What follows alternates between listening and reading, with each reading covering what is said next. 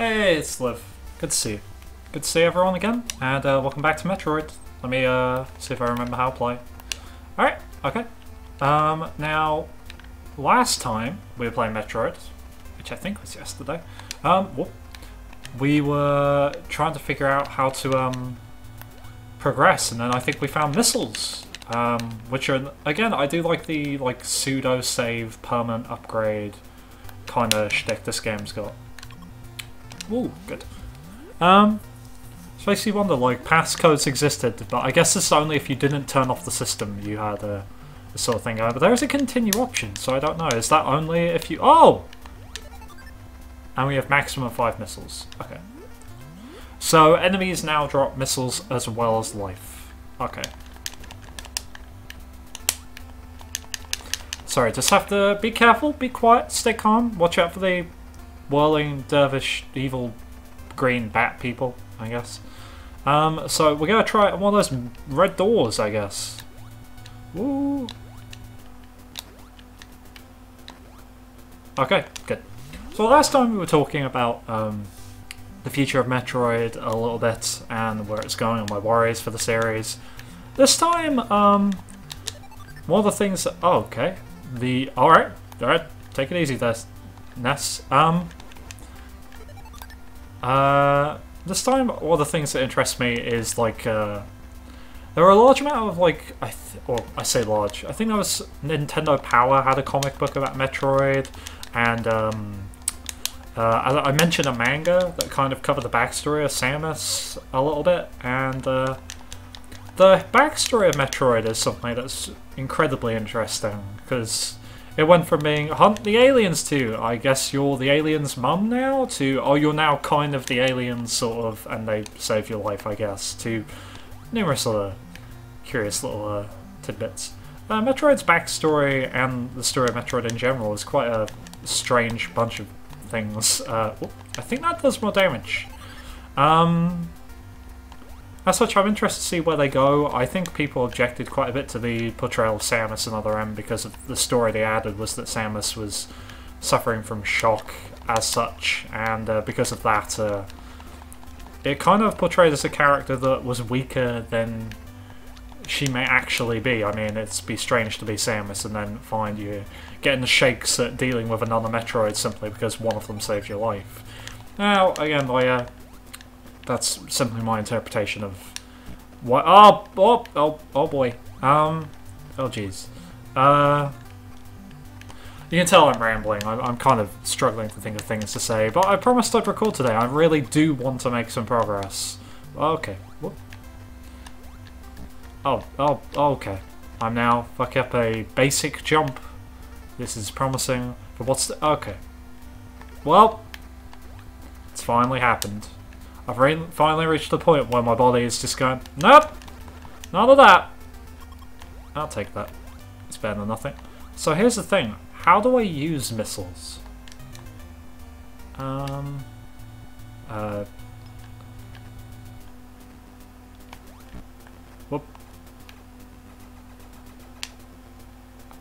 Actually, that's a good point. How do I... Okay, I press select. Okay. I don't... Well, I guess they don't work on that, so missiles, I guess, are purely for more damage. Alright, well, I guess we learned something. Bump. Is this right? I guess we'll figure out now. I do love this track, though. Oh boy. Oh boy. Good. 5 missiles. What? Missiles don't work on... What? But then what do I... Is it on this? No? What? But what are missiles for then? Are they purely for damage? That seems silly. Where do I go?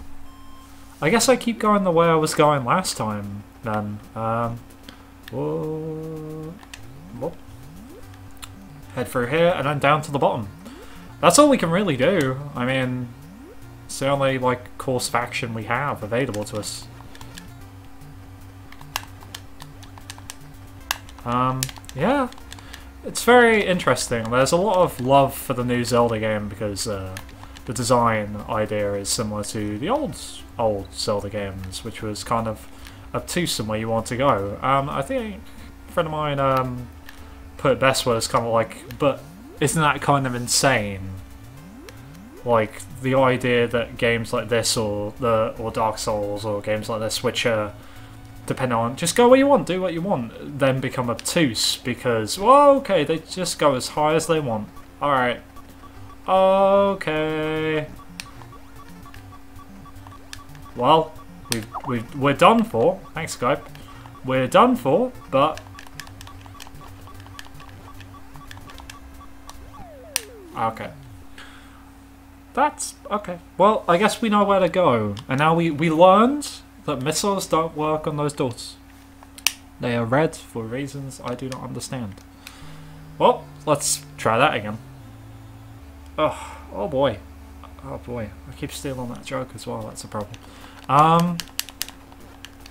One of the things you'll notice when I play games, especially games on camera, is just a very perpetual display of like nerves and I don't know what to do. I don't know where to go. Oh boy. There's a certain demand, I guess, from Let's Playing where you kind of have to know what you're doing or completely fuck up. There isn't really like a between. People don't, or at least I don't know if people like, you know, the average humdrum, just someone's playing the game for, I don't know. Oh, that's good. 50 HP or something.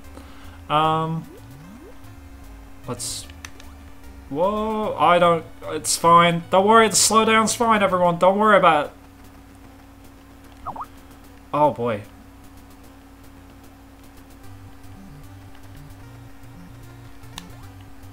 Okay, 1 second. Whoop!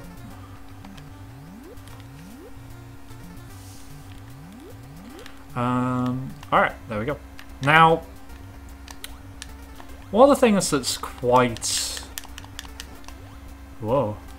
Whoa, whoa, whoa. Oh! I've put myself in a terrible position here.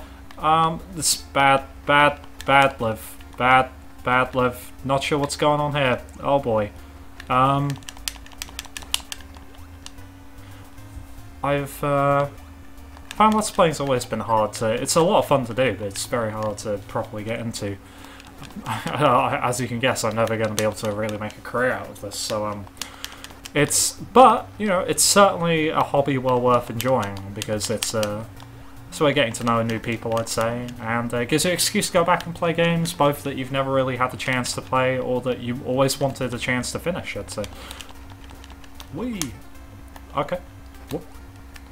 I'm also unaware if that's just my computer, if that's like the good old classic, like, NES slowdown. Whoa! Whoop. I'm doing great today. I think the panic's finally set in. You know the proper good old-fashioned panic of, oh boy, what am I doing? Well, okay, more missiles. I'll take it. But I do appreciate being able to go back and play games that are heralded as, you know, classics of the genre and of the eras that they came from. Yeah, it's pretty nifty being able to say, hey, I played Metroid, it was pretty cool, it was pretty fun. Also, I guess there's that feeling we all have of, like, we assume people would really want us to play this or to have a better understanding of the past, so we know where we're going in the future. Whoop. Grab that HP. I don't know. I've always felt a slight, ever since getting into games, a slight pressure for not knowing, or not quite intimately knowing this kind of games that people far older than me, who grew up like in the 80s and during the NES and the SNES era, knew when growing up. But then again, I guess age always factors into it. There's a certain idea that with youth comes a great deal of ignorance, and with age comes a great deal of both like nostalgia and forgetfulness. Obscuring the past to make the future look worse. I mean, not to say the future's great and all, but the past hasn't always been that great either. I also feel like I'm going through this section repeatedly again and again and again. I know I've already said that, but it feels like the same set of platforms again and again I think I'm there because I remember it's fucking the jump up here. Yep, I remember. More HP this time. Hopefully by descending we'll be fine, but I don't know, maybe. Let's follow the path down through the way the missiles were, because I feel the missiles were a key thing that I guess we should have picked up. Whoop. I'm always curious to know what games people did grow up playing though. That's always a fascination, because people you'll find not only is it kind of a curious thing to learn about, you'll find people play the strangest things growing up. I've yet to meet someone, for example, who said that, oh, my favourite game growing up was, you know, Silicon Valley, Space Station Silicon Valley, but, you know, there could always be one.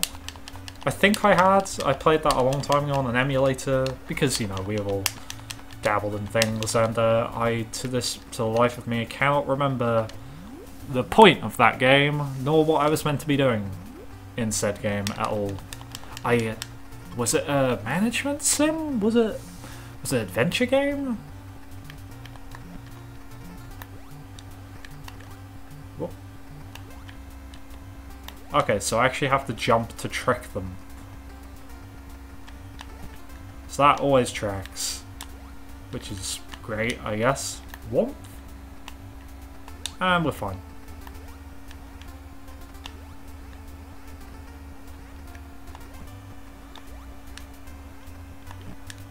Okay, we may make it to the other end. Oh boy. Oh boy. Oh boy. 10 is not too great. I have to kill this guy in the hopes we find something, because I'm not doing so good. I guess the corridors are meant to function as a whole, you know. You made it through here, but, you know, are you sure you wanted to do that? And, oh! Ba, ba, ba.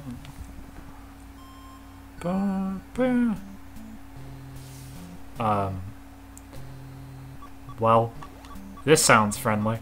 We're in a new area. That's something.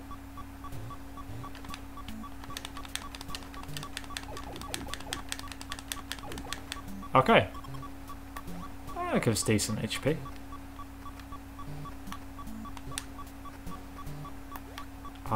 I'm guessing that I'm meant to be looking for something specific. Oh boy.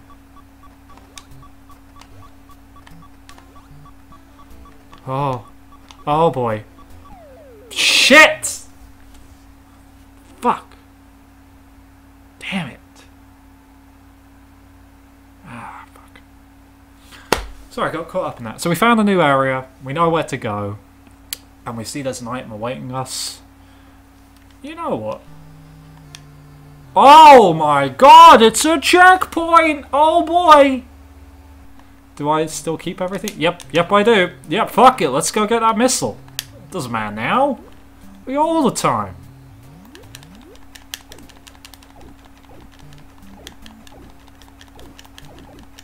Alright, cool.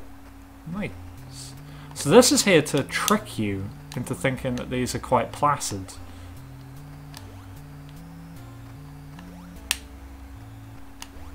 And that time it didn't fire anything. Okay.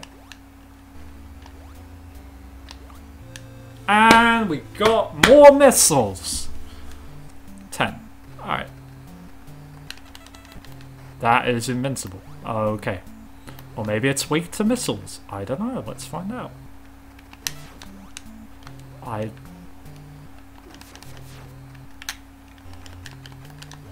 This is a dead end? Really? Whoop. Okay.